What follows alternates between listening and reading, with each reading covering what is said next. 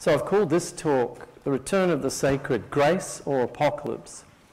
And I'll be looking at apocalyptic scenarios first and then moving more optimistically onto the idea of grace. And it seems to me that both are possible, and indeed, ironically, we might be headed for a world where actually both happen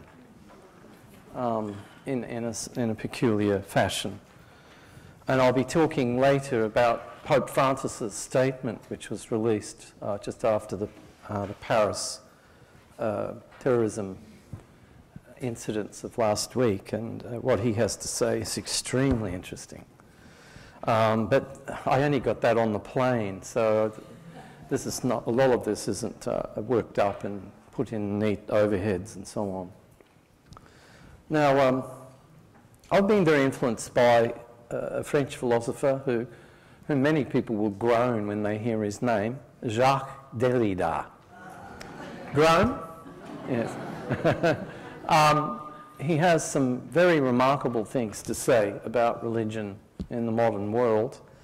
He's somebody who's probably better known for postmodern nihilism, but in fact he had a religious experience 15 years before he died, and ironically enough, a lot of his fans never caught up with it.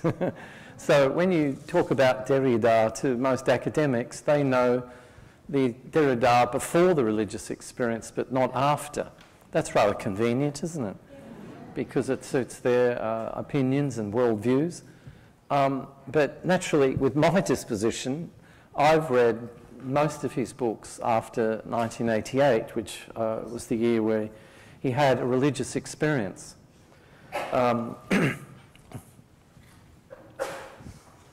He says in an essay called Faith and Knowledge, Two Sources of Religion at the Limits of Reason Alone. Those of you who have read philosophy will know that what sparked off this essay was a marvellous piece of work by Emanuel Levinas, the great Jewish moral philosopher, called God and Philosophy, where he threw the gauntlet down to philosophy and said philosophy has for too long considered that God is either dead or irrelevant or of another order of being. And Levinas said, no, this is not the case. He thinks that God is very real and with us, God with us. Indeed, his very name, Emmanuel, literally means God with us, of Levinas. And Levinas wrote to Derrida and said, what did he have to say in reply? And Derrida said, whatever side one takes in this debate about the return of the religious, one must still respond, and without waiting too long. And there's an Italian philosopher, Romano Guardini, who said this: modern man sought for answers within his soul. Enigmatic powers awoke out of the religious spirit.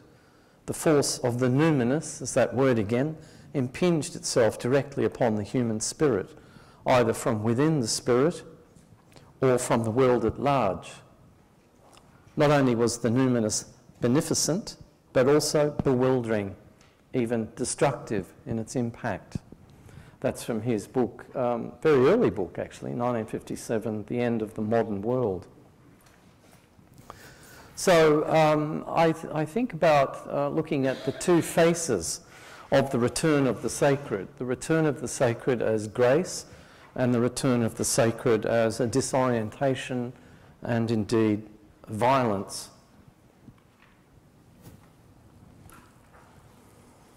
Now, the West has spread what you might call a pseudo or false enlightenment.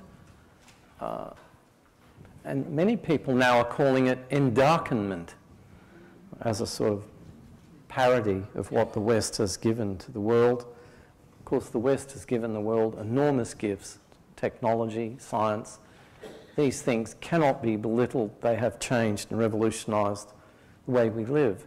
But there's been a cost, which is the more information and knowledge we seem to have developed, the less wisdom we seem to have accumulated. So we've increased in knowledge and data and decreased in wisdom. Some cultures have resisted the West's enlightenment, but many have succumbed. And the religious impulse, many saying, is about to strike back with force. I'm thinking of this novel by Christopher Koch, The Year of Living Dangerously. The spirit doesn't die, of course. It turns into a monster, which was made into a major motion picture some years ago, The Year of Living Dangerously. Now, it seems that the spirit behaves like any psychological organ when it is denied and mistreated.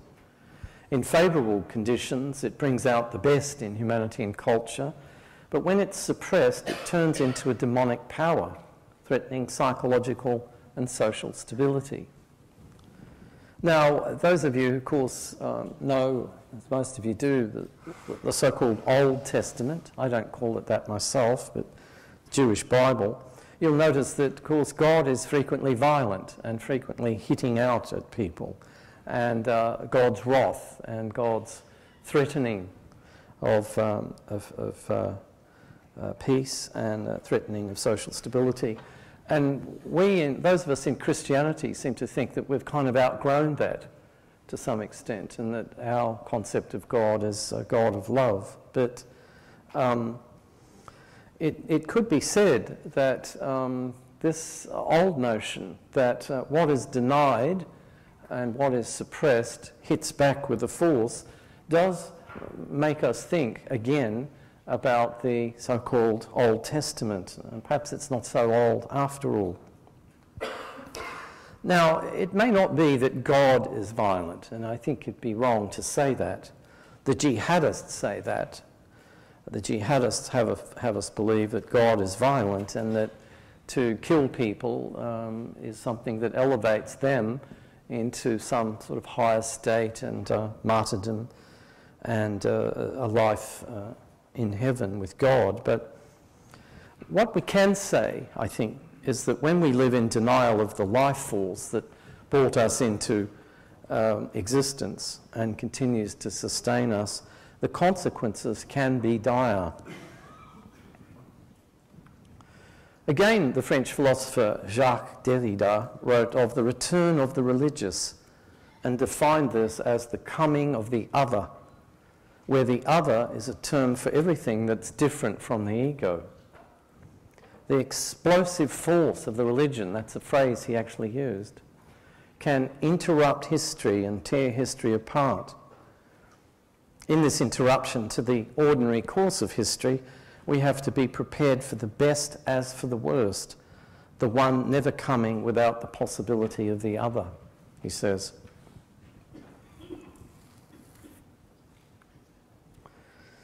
Now, Derrida had predicted that religion would return with violence because it had been suppressed with violence.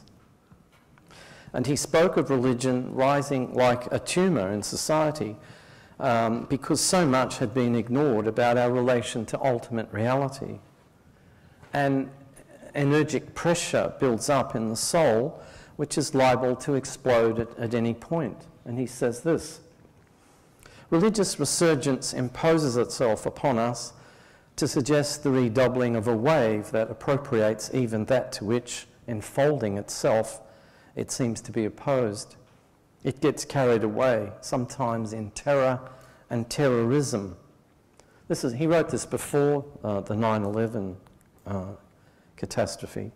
Allying itself with the enemy, hospitable to the antigens, bearing away the other with itself, this resurgence grows and swells with the power of the adversary. So it's very strange that this philosopher associated with, as I said before, postmodern nihilism, became prophetic at the end of his life and warned about oncoming dangers to do with the return of the religious and the rise of terrorism. How strange, he said, to find the return of the religious not without relation to the return of radical evil. An astonishing comment to make.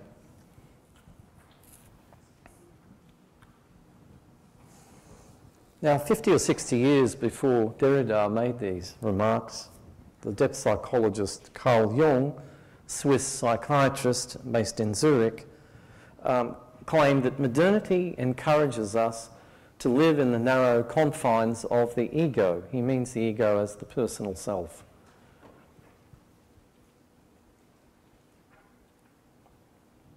And that the soul, or psyche is a Greek word which he translated as soul, excluded and ignored, arraigns itself against us, quote, as something which thwarts our will, which is strange and even hostile to us, and which is incompatible with our conscious standpoint. He said the soul wants something different from the ego, and we are at war with ourselves. And he claimed, again in a prophetic vein, that when an inner situation is not made conscious, it happens outside as fate. To what extent, then, is the scourge of terrorism an externalization of an internal conflict within, as it were, the world soul? What was called in the medieval times the anima mundi, soul of the world. So the world must perforce act out an inner conflict and be torn into opposing halves. By the way, Margaret Fairweather, where is Margaret? Is she here? No. She asked me, could I please, and I will of course, send her copies of these overheads, because I realise you're not going to be able to write all this down, and she will somehow make them available to you post-conference. All of these, all 5 talks. David, we'll put them on the app. Put them on the app? We have an app for this seminar. Oh, that's excellent. Thank you. Now, this is something I've hit on recently, and I find it fascinating, but like a lot of us, those of us who are Christians, I don't have a great knowledge of Islam. I think you had a conference this recently, the John Main Seminar was on that, wasn't it? In Chicago. I wish I had been there. According to Sufi texts, the notion of a holy war applies more to the inner than the outer realm. This should be of interest to meditators. The true meaning of jihad, according to Hazrat Inyat Khan, refers to the psychological strife to overcome the false ego, end quote. And when returning from battle against the so-called infidels, which is usually us, the Prophet Muhammad said, quote, "We have come back from the lesser holy war to the greater holy war." And his companions asked, "What is the greater holy war?" And Muhammad replied, "The war against the ego." The war against the ego.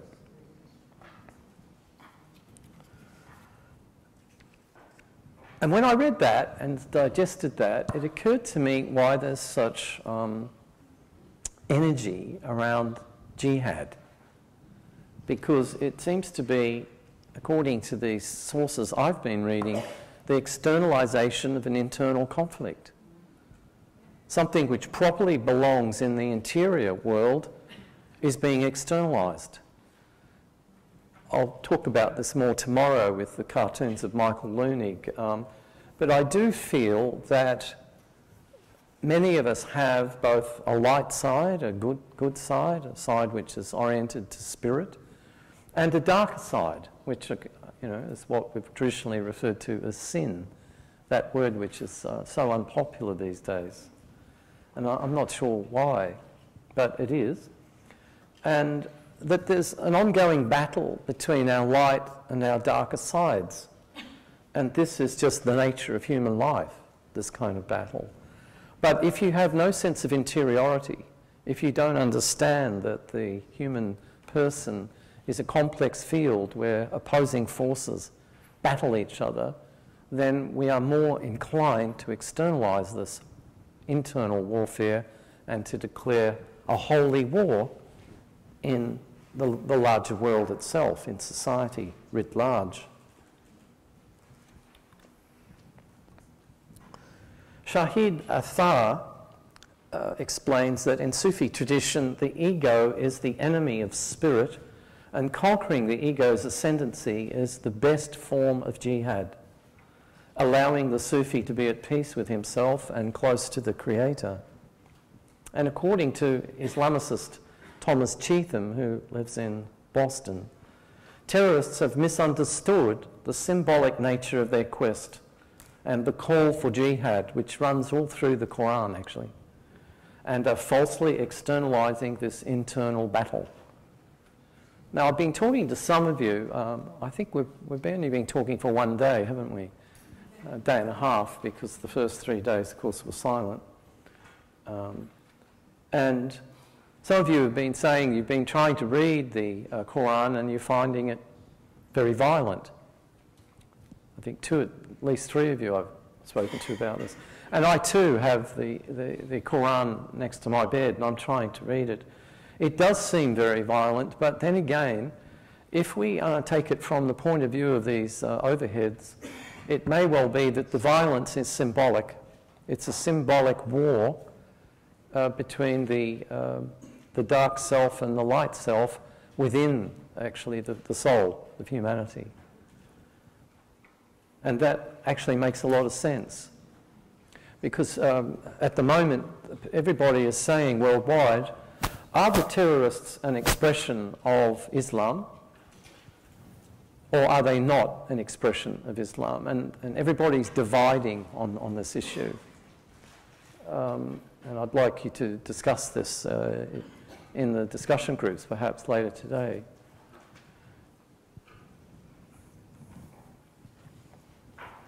Jung likened the religious impulse to an instinct. And he said, like every instinct, it has its specific energy, which it does not lose even if the conscious mind ignores it. This instinct would return, like everything unconscious, with considerable force as soon as conditions allow. It would not only return with explosive force, but it would return in distorted forms, since psychic contents take on archaic or disruptive aspects when they are repressed. Again, as I said this morning, this is similar in a way to Freud's theory of the return of the repressed as sexuality. But Freud was interested in sexuality, Jung was interested in spirituality and the return of the spiritual repressed. Jacques Derrida had an Italian colleague, Gianni Vattimo, and he said this: in spirit, something that we had thought irrevocably forgotten is made present again. A dormant trace is reawakened, a wound reopened. The repressed returns, and what we took to be an overcoming is no more than a long convalescence. I think this is a very important quote. The West, particularly the scientists of the West and the philosophers and the intelligentsia, have all assumed, so I mentioned this morning, that the realm of the spirit has been put to bed, that, you know, that was a phase, a stage of humanity's growth. Then I read this magnificent statement in Mircea Eliade's book, The Sacred and the Profane, and he said this, and I quote, "The sacred is not a stage in the history of consciousness. The sacred is an element in the structure of consciousness." So it's not a stage in the history of consciousness, it's an element in the structure of consciousness. Now that's a really vital point. And if we don't understand that, we can't understand what's happening in the world today and what's happening in the future.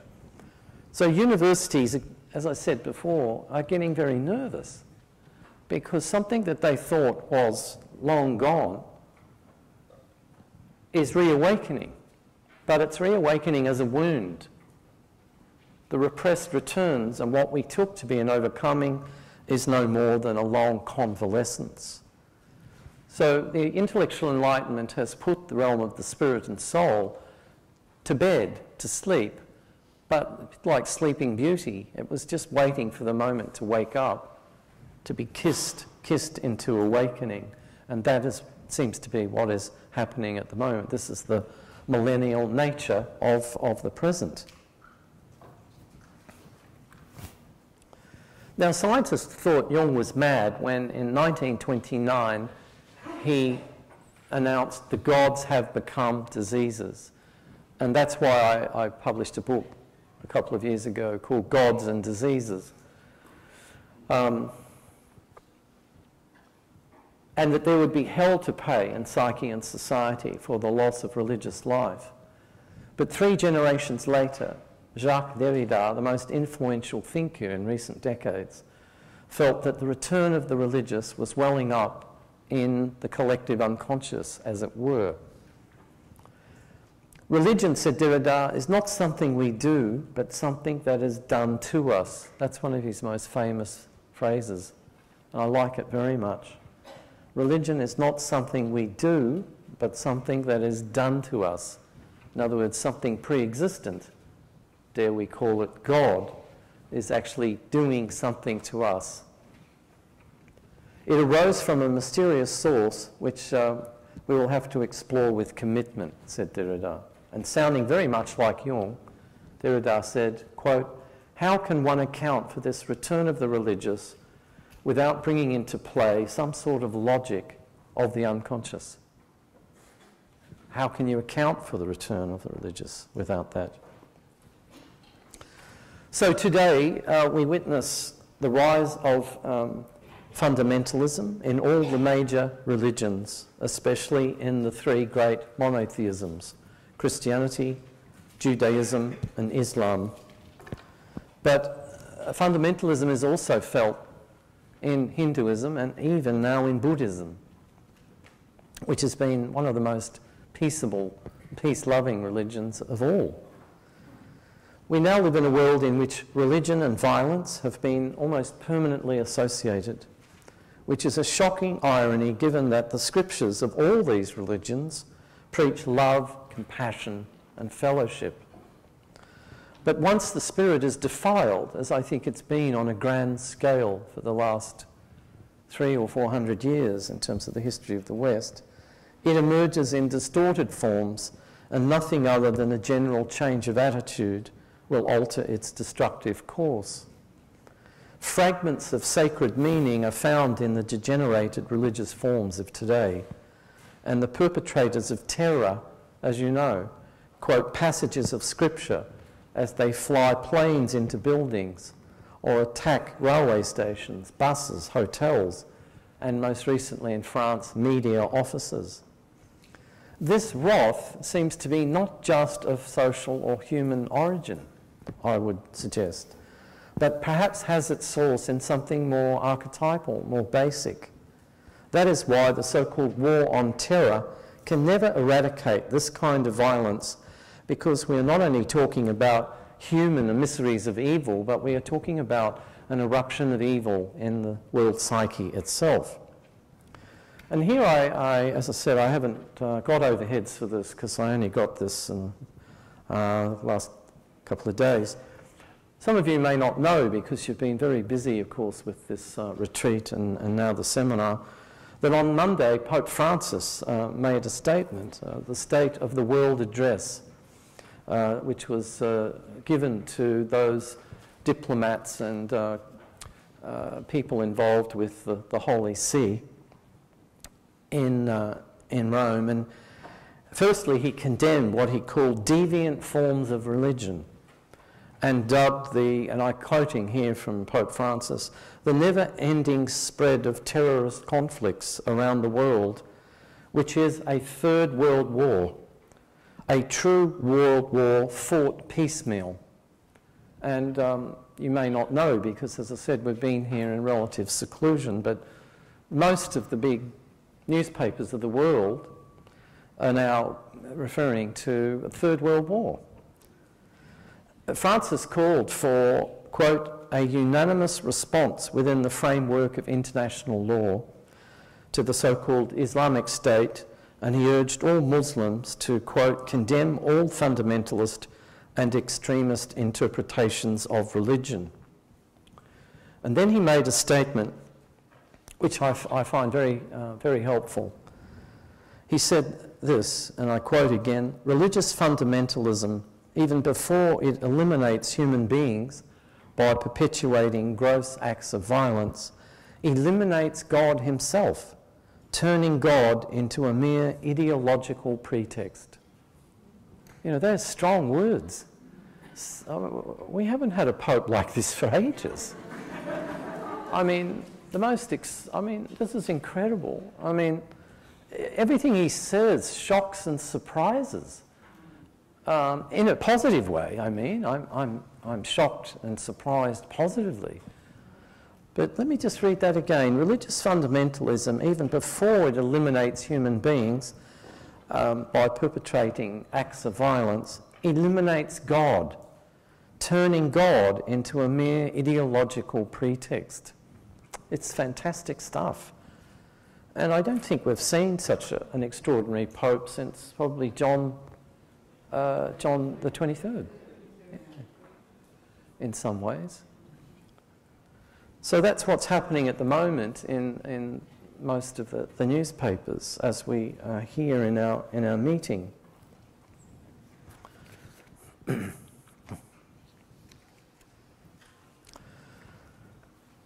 Now, I promised you this morning I'd say a bit about my own personal tussle with our church. I don't want to harp on this, but a lot of people have been asking me about it, so I thought I might as well come clean. In fact, Vincent, is Vincent here? Yes, because you wrote an article on this. I did too, didn't I? You certainly did. And he sent it to me and he said, "Is this okay?" And I said, "Oh, thank you very much." And it was for the Anglican Times or something? It was an Anglican website, Karma. Yeah. Sorry to wake you up if you were asleep there. I can see various people nodding off, and I'd like to as well. I want to say this, and a big question which I think we need to, especially those that from the Catholic tradition, but from any Christian tradition, we were brought up, those of you who are my age and older, to believe that truth is singular, that there's an absolute expression of truth, one way. But if truth is plural, does that make our truth less true?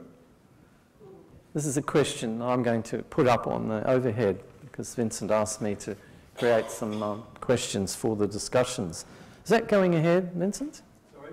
The discussion group's going ahead? Yes. So, okay. Yep, if people want to get involved with that after your presentation, they can. Okay. I'm very much a child of Vatican II. I took Vatican II to heart. And then, of course, by the time I'd really assimilated it, the church had moved on away from Vatican II and was sort of rapidly backpedaling toward Vatican I. But a lot of us who took Vatican II seriously find ourselves adrift at the moment, really, and at odds with hierarchies. Now, that's okay, but it's a source of confusion. One of the achievements of the secular world, an achievement we must not lose as we move toward a so-called post-secular world, is that in the secular world, people became aware of the diversity of philosophies and religions and were mostly respectful toward this diversity. Without the secular process, you could almost say, we might still be back in the past where aggressive churches, I remember the days when Protestants and Catholics were at each other.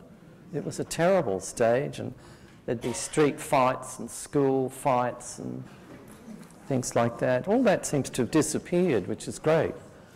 But as one of my students said, rather disconcertingly, it's only disappeared because we don't care about it anymore. We don't care about Protestant versus Catholic, said one of my students. I thought, oh, gee, that's a film of diversity and tolerance just coming from apathy, really. But without the secular world and its understanding of diversity and tolerance, we might still have church traditions fighting each other, each claiming to have an absolute take or an absolute claim on ultimate truth. And ironically, although religions preach compassion and fellowship to others, it took the secular experiment to make this tolerance and diversity a real event in modern society. Those of you who follow the Sea of Faith movement will know that Don Cupid is big on this point from Emmanuel College at Cambridge. He's been arguing for years that the secular world is actually ahead of the religious world in terms of its understanding of tolerance, compassion, and plurality. But whether that's the case, I don't know, but it's probably the most important contribution that the secular has made to the religion or religions of the future.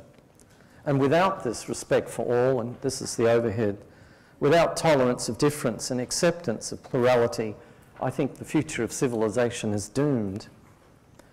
And upon this platform, we can build a new understanding of religious life in which there are many pathways to the divine, and none of them can claim absolute priority or knock out the others.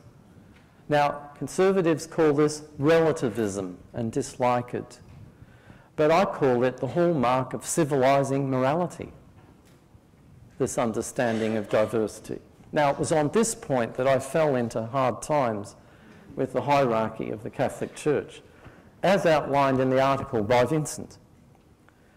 For a full description of this conflict, I just refer you to my essay, The Light of Faith in a Dark Time, in a book published in Melbourne a year or two ago called New Life and the Rediscovering Faith, if you're interested in that particular scuffle.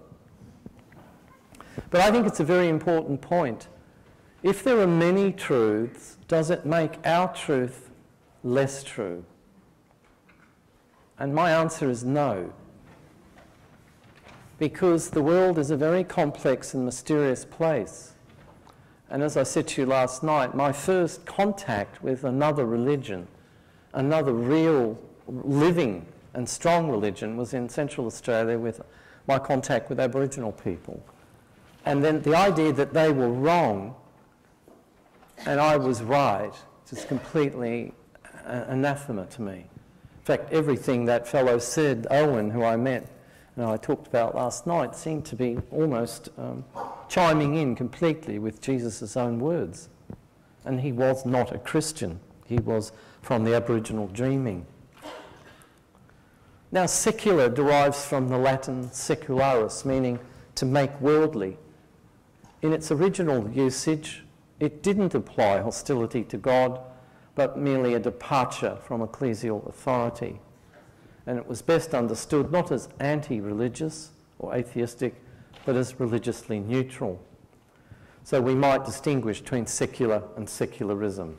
I talked about that this morning. Now I want to move on to a more positive theme, that the return of the sacred might bring grace rather than violence and apocalypse. The Abrahamic traditions, Judaism, Christianity and Islam, are not against the world. God saw everything that he had made, and indeed it was very good.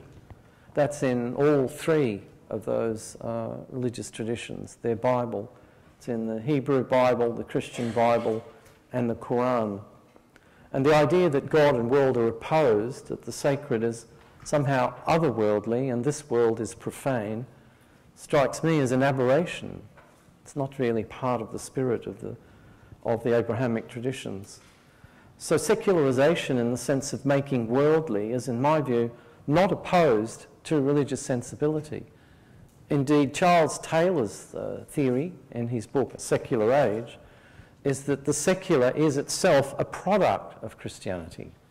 It's not the cancelling out of Christianity, it's what Christianity's always been moving toward anyway, from day one. It's worth having a look at that book for that astonishing thesis. We might have supposed dualisms where there were none.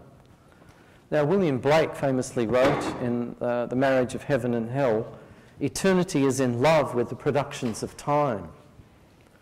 In all the mystical traditions, we read that the eternal is flooding into creation and wanting to participate in it, fructifying its life.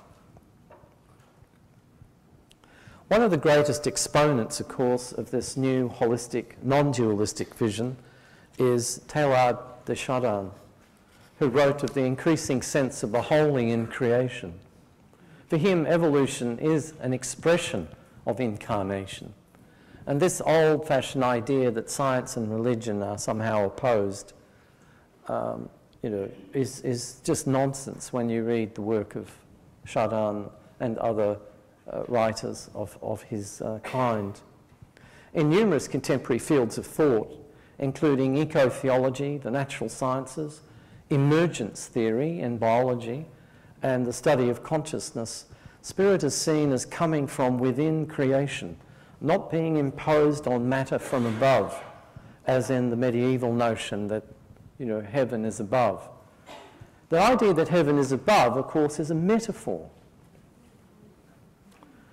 It's a metaphor of what is above the normal realm of perception. It's above metaphorically. It's not above literally.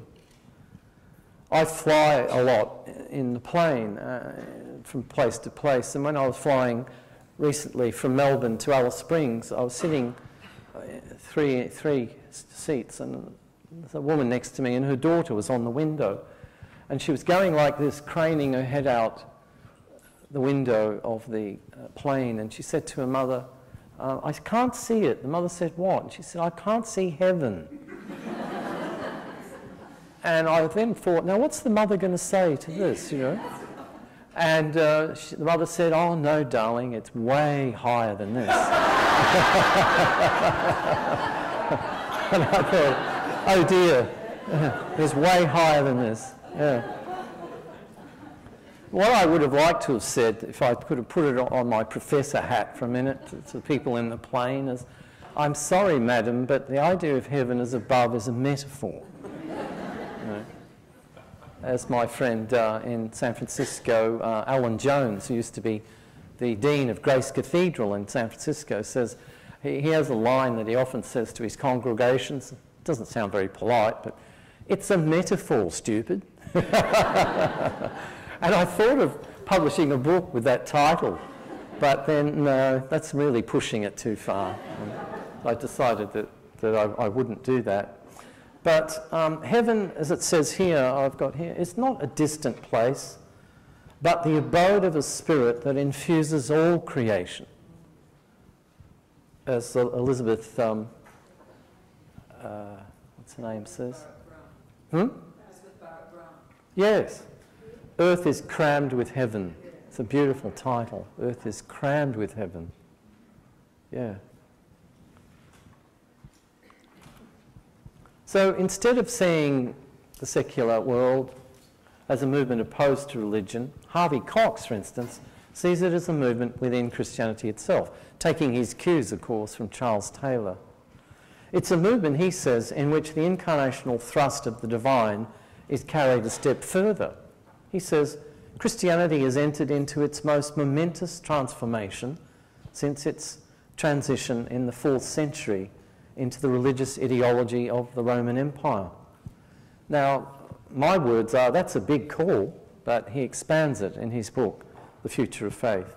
He says the future of faith is to be found in a new awareness of humanity's relationship with the world. Now, I've been mentioning him all this week. Charles Taylor, a philosopher who was leader of the John Main Seminar in 1988, could see a time when there would be a secular-friendly religion. And I'm hoping that Christianity can become that. If today's citizens are engaged in a secular spirituality, it has not come out of the blue, according to Taylor, but has a long background. He says this, quote, the sanctification of ordinary life, which has had a tremendous formative effect on our civilization, spilling beyond the original religious variant into a myriad secular forms. It has two facets.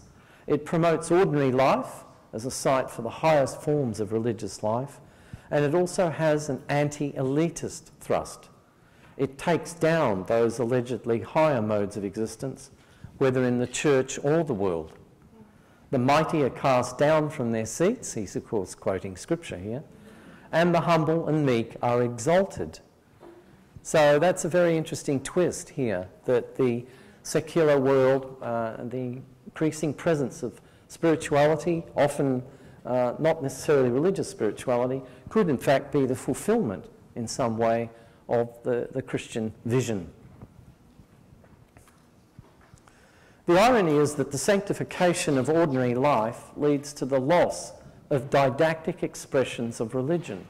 Now, I was recently rereading the book of Revelation. Now, I know that's a dangerous thing to do because it's a very odd book, and sometimes I start it and don't finish it, and I start seeing everything in 7. There was 7 this, 7 that, 7 this, because he's writing, of course, to the 7 churches. John of Patmos, if we assume he is the author of that book.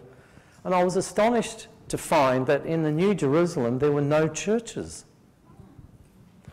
John of Patmos felt that if and when everything was holy, and there would be no need to build holy dwellings, because everything is holy. Things were already infused with the holy, and it made me look upon the world today with new eyes, less mournful and more hopeful. Now, I'm not suggesting we are heading into a new Jerusalem, because, you know, there's increasing violence and danger constantly, and the Pope's warning that we're really in beginnings of World War III, which is now a terrorist war, fought, as he says, piecemeal around the globe. But I'm saying that we might think again about the so-called ordinary world. As Cox put it, the historical process is making the borders between the religious, the spiritual, and the secular more permeable. That's, I think, a lovely way of putting it. And permeability is one of Charles Taylor's favourite phrases. He talks about the permeability of consciousness, especially in indigenous cultures. Now, I'm going to finish this early today. There's an Australian poet, Les Murray. He's a Catholic poet, actually. And he writes a great deal about the life of the spirit. And he refers to it in this way. He says that the divine presence is hidden to ordinary awareness. He says, almost beneath notice, as attainable as gravity, it is a continuous recovering moment. Pity the high madness that misses it continually. Isn't that lovely? So that there's the presence of the divine is always there as a possibility, but the high madness of our busy lives and our busy minds, which of course we encounter every time we attempt to meditate, getting rid of the noise of the mind is a big problem for me in meditation. But there's a sense of it's attainable as gravity. Perhaps we try too hard to achieve this state. And I'll give this same poet the last word, which is like an anthem of post-secular religious awareness. What we have received is the ordinary mail of the other world, wholly common, not postmarked divine. That's lovely, isn't it? I've got that up on the wall in my study. I'll read it again. What we have received is the ordinary mail of the other world, wholly common, not postmarked divine. So that in today's world, particularly the Western worlds, like, you know, Western Europe, Australia, North America, New Zealand, if we're looking for things that shout religiousness, we will miss the religious, as it were. This is the paradox. The divine might be in the common, in the ordinary, and not postmarked divine. So in that sense, I think we can look forward to the return of the sacred as, it's not really a return, it's seeing what was already there, but we are seeing it with new eyes. Thank you very much for your attention today. Thank you.